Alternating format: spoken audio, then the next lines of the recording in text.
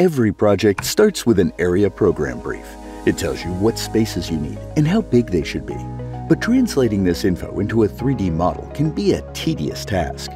Traditionally, architects spend hours drawing these spaces manually to see how they fit together. It's slow and easy to miss something important.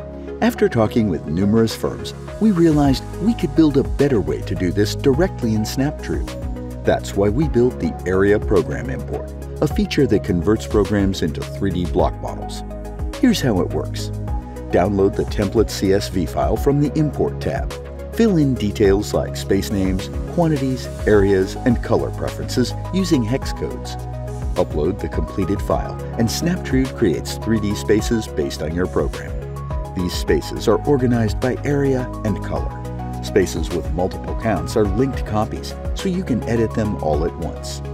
Here's how you can use this feature every time you kick off a new project. Let's import an area program for a school project. We can directly start performing a massing study with the imported 3D spaces. Using the By Color chart in the Areas tab, we can visualize an area-wise breakdown of each space type. Once we have our massing model, let's use the Create Building automation. And there, we created a detailed model from an area program within a few minutes. Visit snaptrude.com today to try it for yourself.